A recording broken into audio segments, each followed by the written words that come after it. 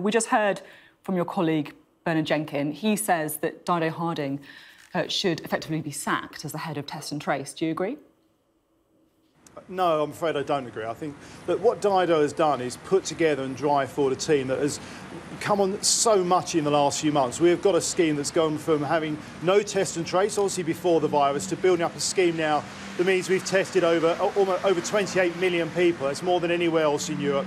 1.1 million people now who have been contacted through the scheme. We want to see it improve, we want to see it grow and get better and better. That's how we fight this virus. But actually, I think Dido and the team have done a very good job to get to where we are.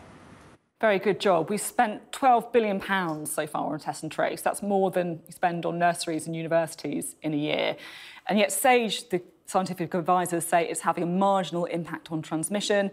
The chief scientific advisor says it's very clear there's room for improvement. I mean, it's not exactly a success, is it? Well, look, we agree, and the Prime Minister himself said this week, want to see it improve, as I just said myself. We want to see this develop and grow, but I also just would say, Sophie, be really careful around some of the figures. The 12 billion figure you just quoted is actually for the whole testing scheme. It's not just that tracking part of Test and Trace. It's a bit misleading to suggest it's just that. It's much wider, and as I say, that is a scheme that has now tested more here than anywhere else in Europe. It's Test and Trace, the clues in the name, testing and tracing. A subcommittee of SAGE said in April that a successful contact tracing is wrong. System would require around 80% of contacts to be traced and isolated rapidly, i.e. within 2 days. So if that's the level that it needs to be working effectively, successfully, when was the last time Test and Trace reached 80% of people's contacts?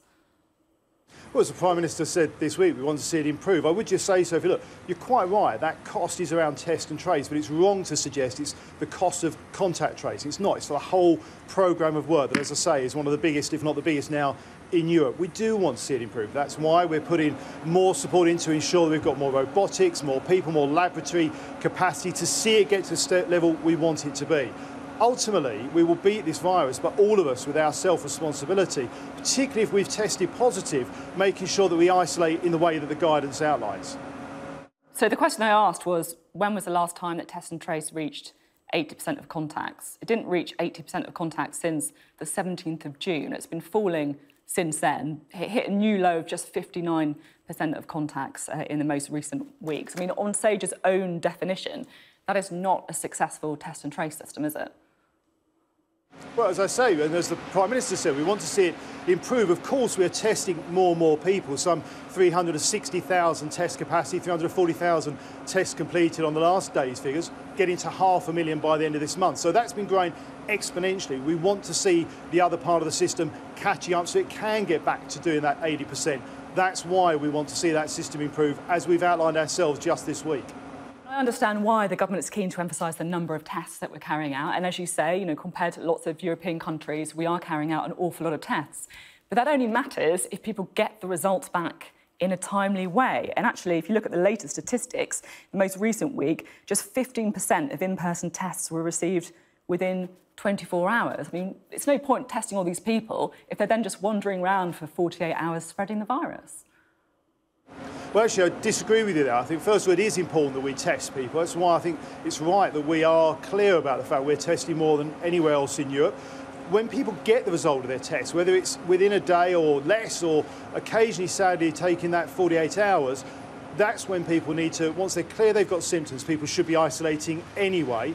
If somebody's had a test and then proves positive, they should be isolating following the guidance. That's what we've all got to do in terms of our own self-responsibility. So increasing the testing is hugely important. What we also want to see, as I say, as we've outlined this week, is an improvement in the other part of the system, seeing that contact work increase, the speed of the testing results come through more quickly. And that's why we're looking to increase the capacity on that side with more laboratory capacity as well.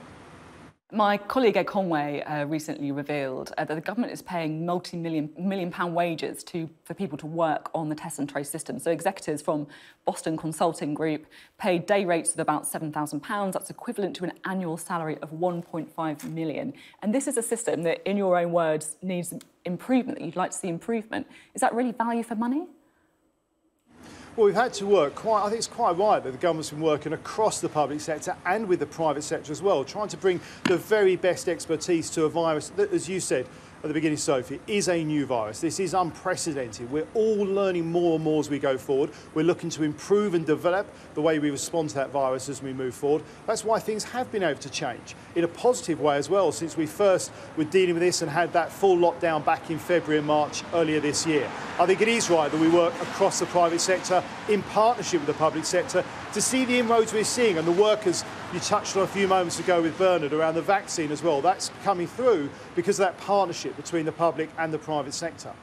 I just want to ask you about some reports that are in the newspapers today. Reports that the government is looking at cutting the 14-day isolation period if someone in your household has got COVID or if you're travelling from abroad to 10 days, potentially even 7 days. Is that true? Well, we're looking at the moment, the teams are looking at what we can do around those isolation periods. This will be scientifically led. As I say, we're learning more about the virus every single day. It's still a relatively new virus in terms of disease, and as we learn and the scientists are able to gauge us, we can look at whether we're able to reassess that. We're not ready to make a final decision or announcement on that yet, but we want to make sure we're moving with the science and indeed, again, allowing people to live and work within this virus as best as we can, whilst always making sure we protect people's health and the NHS. Is it not just about the science, though? Is it also about the fact that you're worried people are just not following the rules?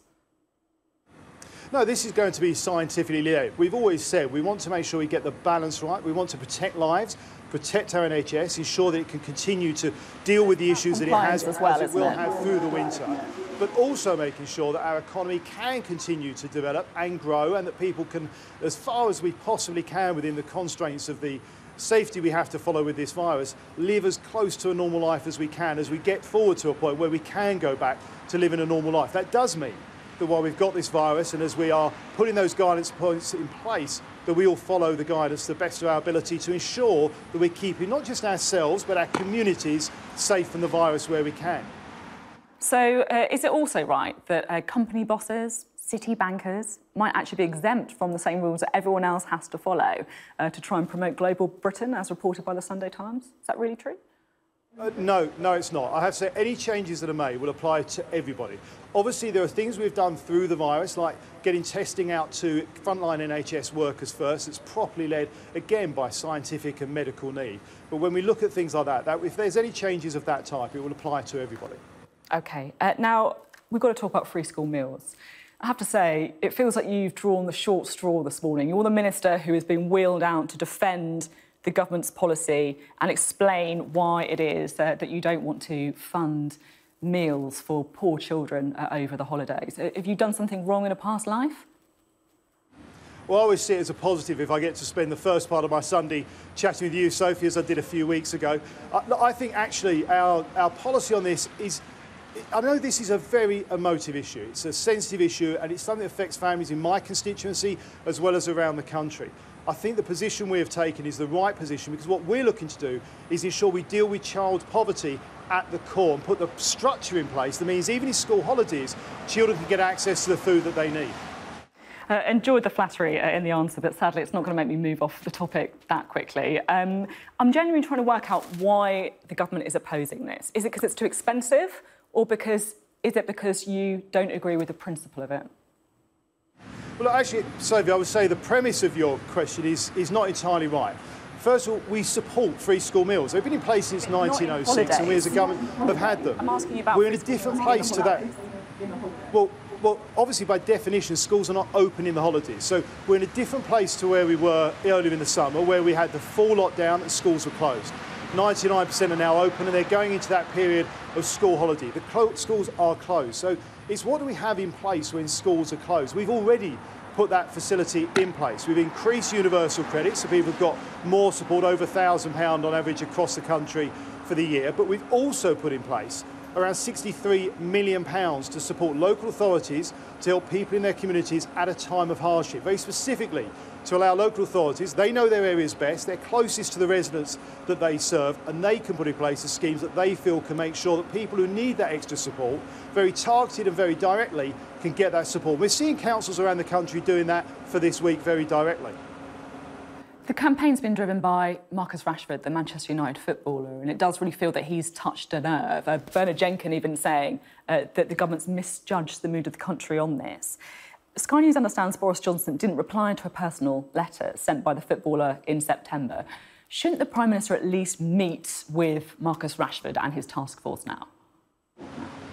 Well, I've got to say, I think Marcus Rashford has run a campaign that's clearly inspired people across the country. A huge credit to him for that. I mean, it's a phenomenal thing to raise the profile in the way that he has about child poverty, and he has got such a clear passion and understanding of that situation. I congratulate him for that, and actually all those organisations out there that are rallying to the cause to work and help and support people in their communities. As I say, our position as a government is that we support that. We're doing that ourselves, and we're putting that money in place for local authorities to be able to support those most in need. And the welfare system, through the universal credit system as well, is putting that extra support in so that people can ensure that they can feed their families properly and healthily through the school holidays. And obviously when schools are in place, free school meals are there. Do you get the sense that you'd be wheeled out to defend this policy only for an inevitable U-turn to come? So the road noise, I missed the second part of that question. Do you get the sense that you're being wheeled out to defend this policy only for the government to inevitably U-turn on it?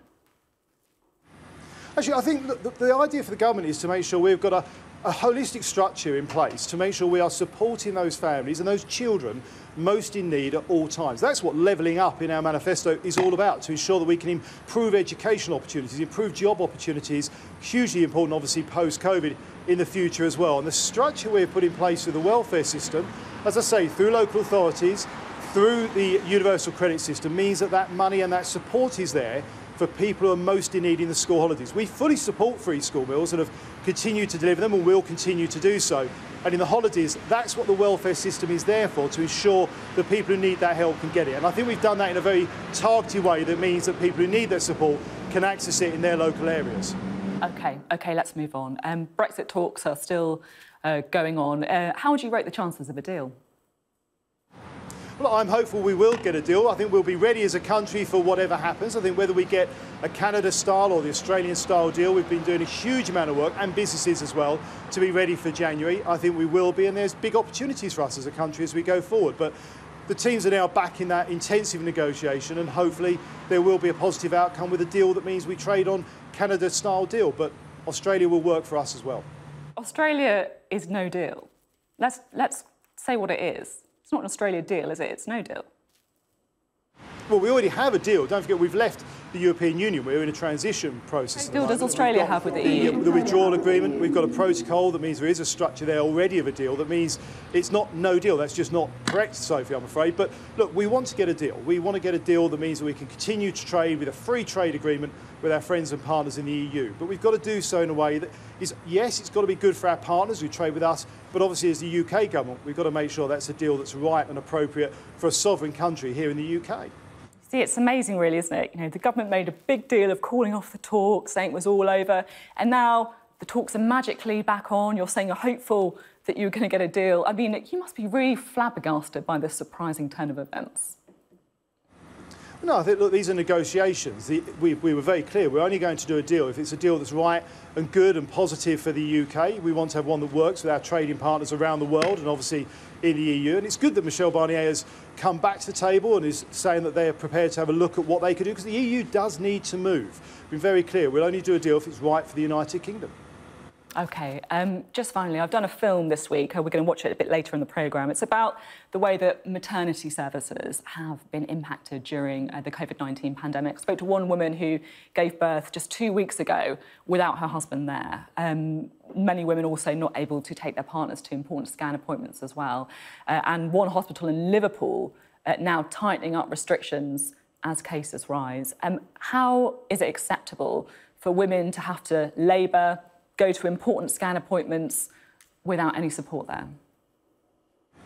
Look, I know how difficult these situations can be. Obviously, I've got children been through this experience myself. I was fortunate enough that obviously that was pre-COVID, so in the more normal times kind of rules, and people want that kind of support around them. We want people to have that support around them, but obviously we've got to look at what is safe for the families and for the NHS workers as we're dealing with this virus as well. And it's getting the balance of that right in a way that means that we can move forward and that families can have a safe birth and that our NHS workers are safe as well.